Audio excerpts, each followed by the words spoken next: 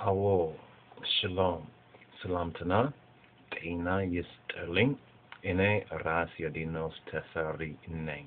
I am Wendem Yadon of the line of Judah Society of His Imperial Majesty. Ye Yehuda Moa Anbesa Machiber.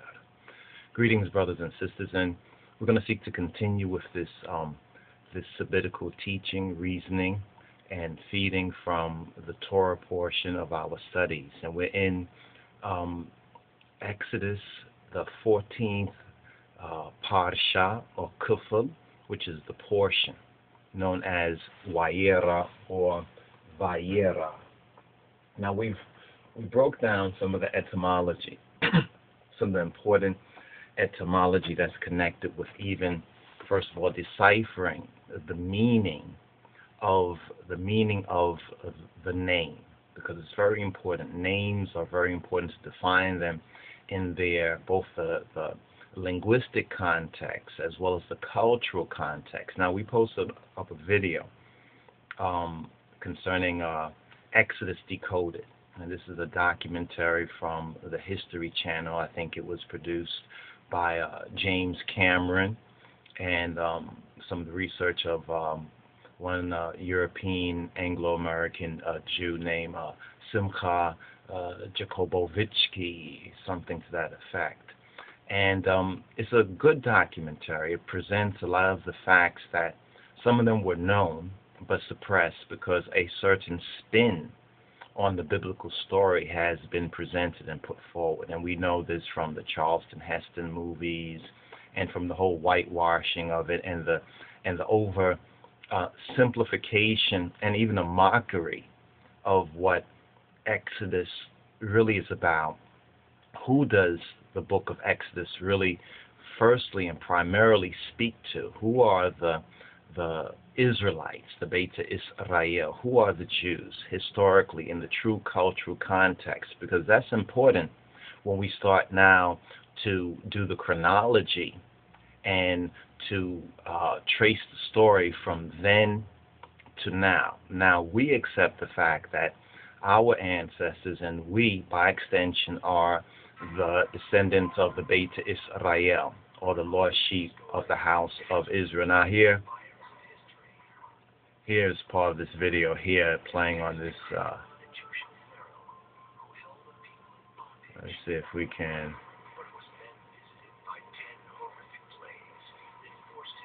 Okay, now this is talking about the 10 plagues, and this is part from the Exodus Decoded, I think something known as the virtual museum of the Exodus Decoded. We caught this up here on, I think it's Spike or Spike TV.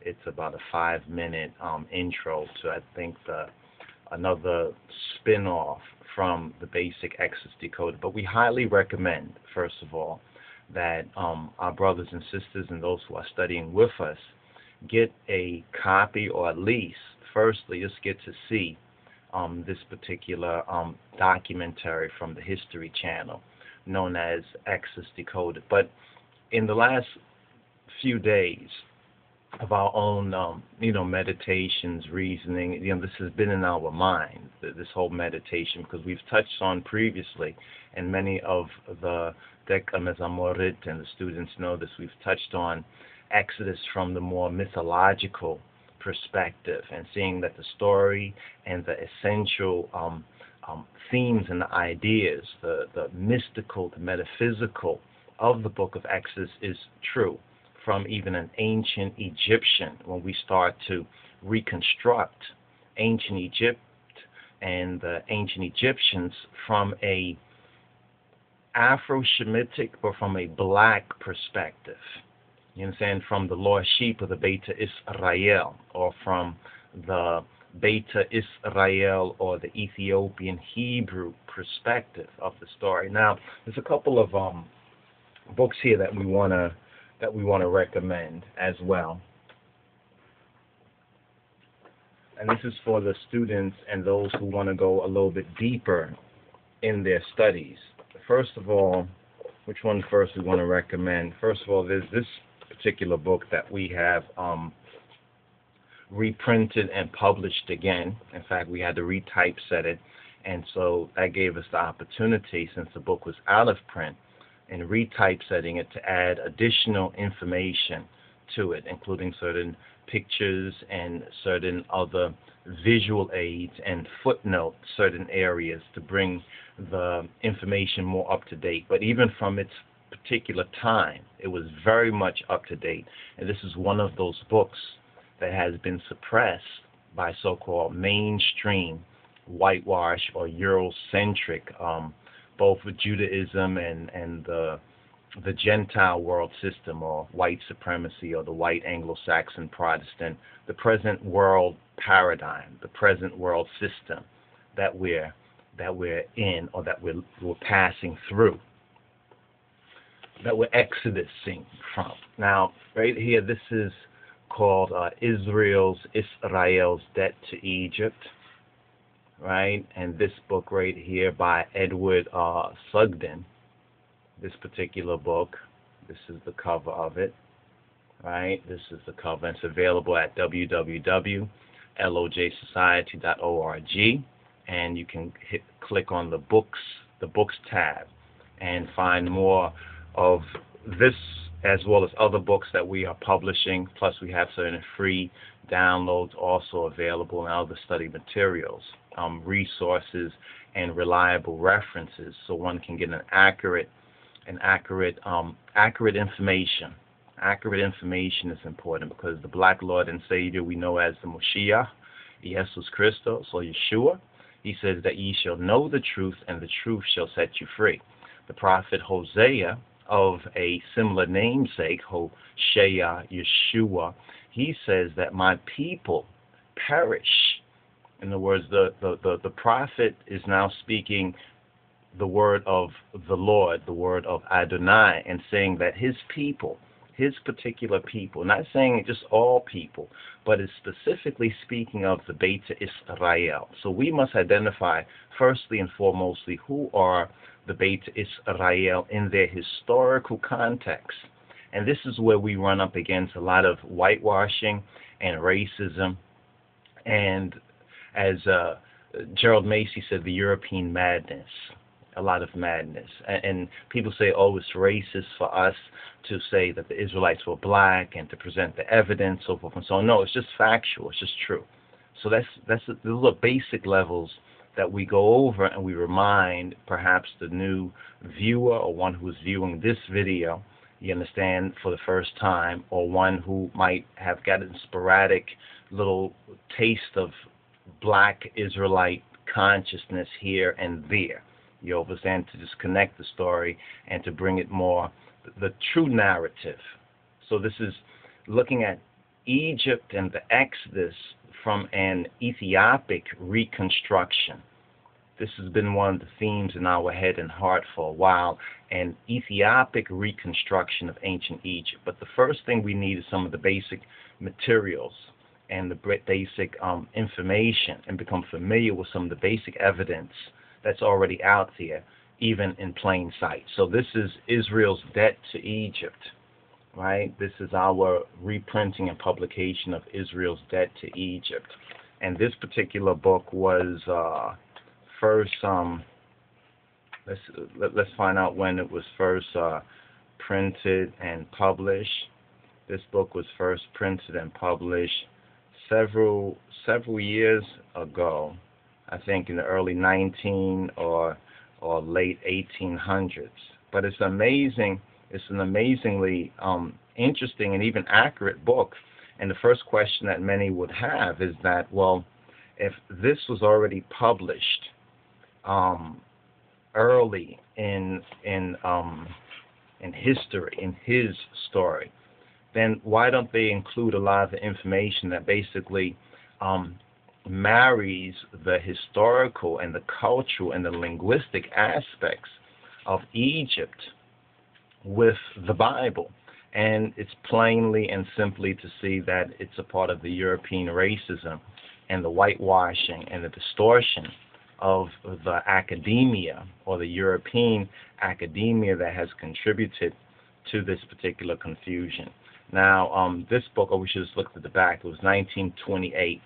1928. This is when this particular book, Israel's Debt to Egypt by Edward H. Sugden, was originally published. This book right here, this was originally published by the Epworth Press in London and written in English. Now we're republishing it, and we've added some additional information to it. So this is a very, very important document right here, and you probably can find some versions of it already on the internet for free. But if you want to get a hard copy for your studies and for your library or the Trueberry, then go to www.lojsociety.org and click on the books tab and the books link. Now this is one particular book that we find to be very important, and we probably will make more references to it, but we want to remind some of the students and those who might be having certain, if not difficulties, but there's certain lack of contextual clarity. This is a good book that will help link ancient Egypt to the Bible and will really expand from an Ethiopic and a black and a true perspective what the book of Exodus and what the Bible is speaking about in its context. Now that's one particular book, and this is another book right here. This is 1835. This particular book originally was 1835, and this is called this is under our Egyptology, Hebrew Studies in the Bible. This is John Lamb's 1935 Hebrew Hieroglyphics.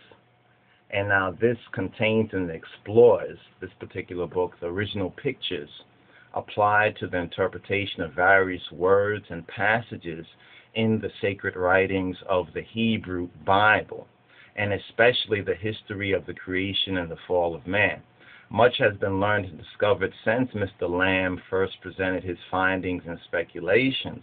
However, his work still remains relevant, and it adds to our understanding, or for Anas Rastafari, our overstanding, if you please, of one of the earliest and still most noteworthy for its time and substance. And now Mr. Lamb successfully makes his point by comparison after comparison and adding Hebrew scriptures to his interpretations of the hieroglyphic characters that is both relevant and profoundly insightful.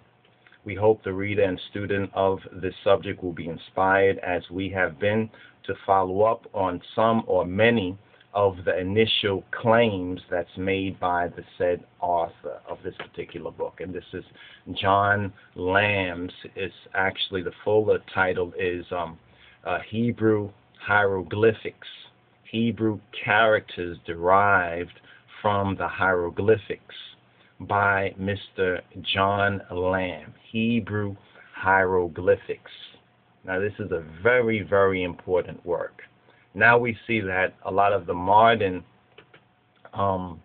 Egyptologists, some of them, and even some of the so-called, quote, New Ages, have begun to accept some of the initial findings of ones and ones like this was Edward H.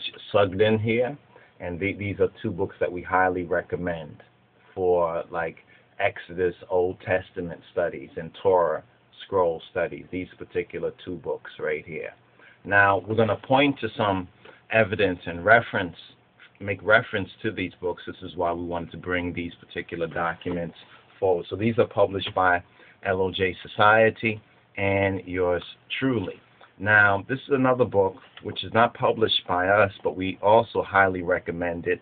It's by Legacy Ireland, and it's called Amarinya and Tigrinya Al Hieroglyphs for Beginners. And this is the cover of it right here. This is the cover of it right here, as you can see. All right. And now what this particular brother here explores, which is very insightful. This particular document, you might have seen the video. He has there's an ancient GEBTS spelled. Let's show you right here, where you can go to the website actually, and perhaps you can get more information from the website. He probably has more information there. there was more online. I don't know whether he took it off because he was going to put it into a book form. I mean, but this is a very interesting book because GEBTS or GEBTS, like Geb in ancient Egypt, but GEBTS is the ancient name of Egypt from an Ethiopic perspective. And he says, for hundreds of years, Western researchers have sought to unlock the words hidden deep within the ancient GEBTS or GEBTS inscriptions, but they never have known the languages the inscriptions were written in. This is one of the things that people say is hieroglyph, but there were different languages, even in different periods, in which different hieroglyphs were written in. And the similarity of this for us is like looking at Western Latin. In other words, we have Latin, right? And we have English. English is written in Latin characters. We have French. French is written in Latin characters. We have German and Spanish. All of these European languages are written in these particular type of characters. Now, some of the European languages even add other characters or modify, like we have, for example, Cyrillic, which is Russian, which is the Russian script, and that's a very recent, actually, script, the Russian modern Russian language, so forth and so on. But that's a modification. They draw even on Greek. Now we have Greek, you understand, which is a little bit different, but then the link with Greek, with the Sabian languages, and with Coptic. See, Western academia tells you that Coptic came from Greek, but then history will tell us that the Greeks learned civilization from the Egyptians, and even to some extent from the so-called, quote, Minoan or the Kepchu people. And that's another important link with this particular matter that we'd like to touch on. Now, the author, Legacy Ireland, of this particular work right here, Amarinya and Tigrinya, Kal Hieroglyphics for Beginners, he goes on to state that now Amarinya and Tigrinya, Kal Hieroglyphs for Beginners takes you where Egyptologists never could, into the hearts and minds of the people of ancient GEBTS 5,100 years ago. That's 5,100 years ago. In this book, you will find the actual words from Amarinya and Tigrinya, in which the ancient inscriptions were written by those ancient Amhara, or what we would call today the Amhara people. The ancient Amhara and the Akela Gezai merchants, business people, and royalty. Travelers to Egypt can especially benefit from this book, as it provides them a true sense of the culture to be discovered on their trip, still alive and well in Ethiopia and Eritrea. Both countries represent the soul of ancient GEBTS, but only a visit to Eritrea and Ethiopia first can give travelers to Egypt a face-to-face meeting with descendants of these great people who invented writing, were skilled in mathematics, and built the now famous pyramids and the other monuments. Amarinya and Tigrinya Kal Hieroglyphs for Beginners will give you a new insight into ancient GEBTS, as you can never get anywhere else today, expanding your understanding and dispelling many myths. What should we clarify? Many whitewashed Anglo and European based myths that we have come to believe or believe today about the once great ancient nation that lived independent for nearly 3,000 years. In this book, and with a trip to Eritrea and Ethiopia, discover the soul of ancient Egypt. Now, this is this particular book by our brother Legacy Ireland. And once again, the title is Amarinya and Tigrinya, the Kal Hieroglyphs for beginners, and it's a very important document. We find this to be a very important book. We give so much thanks that this brother and those who have worked with him have, and there's many Ethiopians who are beginning to explore this aspect of the link between the ancient Egyptians and, logically, the Ethiopians, or the people just to the south of the Nile River, or the Hape, you understand, or the Gihon River that we know as the River Nile. Now, it's very interesting, and it's very suspect, very much suspect and suspicious, that the majority of European and academia and the institutionalized scholarship of white supremacy, in other words, has explored so much about Egypt and speculated on so much, but have denied the very clear and obvious origins of the ancient Egyptian civilization to ancient Ethiopia, and even the connection between Moses, or Muse, you understand, his Ethiopian wife. I mean, that's right there in plain sight in the Bible. And so when we saw this particular Exodus decoded previously, and we've watched it, different portions, and gone over it, because we like to even annotate some of these documentaries that we've seen, and even some of them that we distribute. We like to further study them, not just to put them out, but take a look, say, let's look at this particular documentary, and let's try to break it down. Let's find out where we find, yes, this is true, give thanks, but this right here is questionable or suspect, or perhaps, whether intentionally or unintentionally, they have avoided some central truth that we now can do the legwork, the academic work, and once again bring front and center for our people. Because remember what the word says, ye shall know the truth, and the truth shall set you free. So my brothers and sisters, these are some of the books right here that we're recommending. We would have wanted to recommend it earlier, but you know, as we go forward, we learn things, and this is where these sort of updates come forward. So these are three particular books. Once again, Israel's Debt to Egypt by Edward Sugden, available at www.lojsociety.org. Click on the books tab and link. And Hebrew hieroglyphs, the Hebrew hieroglyphs right here. Hebrew hieroglyphs, Hebrew characters derived from the hieroglyphs by Mr. John Lamb, as we said before, this was 1835, brothers and sisters. So now when people say, oh, the Hebrew and the ancient Egyptian hieroglyphs, there might be some similarity. Come on, man, this is 1835. You understand? Mr. John Lamb broke it down, and really he did a very good job breaking that down and making that connection.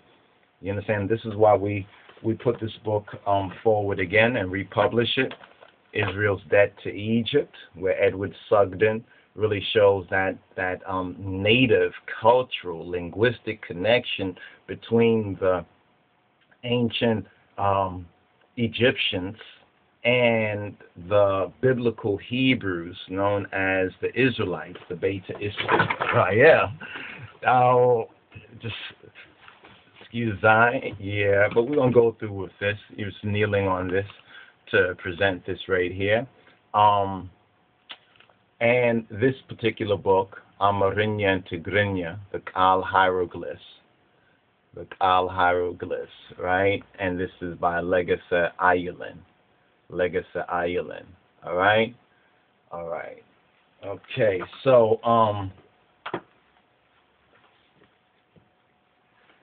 these are some of the documents that we think is also very important to help us, and it's elementary. Some of these books right here are very elementary. You know, if we could provide this information and really circulate it, because these are documents, some of them, as we pointed out, 1835, that have been suppressed. Think about it. 1835, they were making those connections and links. Then we have the 1928 work of Edward Sugden, which is well known. If you look for it, Israel's Debt to Egypt, Edward Sugden, you'll find out there. But besides ourselves and perhaps a few others, in fact, before we decided to publish it, we found that somebody had a copy of it for, I think, a couple $100. A couple $100 for a book. Like, wow. I mean, this really, keeps information away from those who need it the most, I and I. All right, so we're gonna continue with this, right? We're gonna continue with this particular teaching. So all of these documents that we have suggested, not even to mention like Gerald Macy, Gerald Macy's works. Gerald Macy's works are more like collegiate level. Some of these are like studies for a semester, where we would have to study, over a semester to really get it like we should. So we're going to pause for the cause momentarily, and then we're going to make a connection between this information that we've suggested and recommended, highly recommended, and this particular Torah portion, and touching on the first 7 of the 10 plagues that we find in this particular parsha known as Vayera or Wayera, which at its root is about a revelation. When they talk about the coming of Christ and Christ's second coming. If you were to study the scriptures, it more speaks not so much of, quote, coming in that sense, but it speaks of the revelation or the unveiling, like even the book of the Apocalypse. The Apocalypse is a revelation or unveiling, and even this has a very key and significant link between this Torah portion, the Exodus, and the New Testament, and the revelation of Ras Teferi. So stay tuned, more to come, Yah willing. Shalom, Ras Teferi.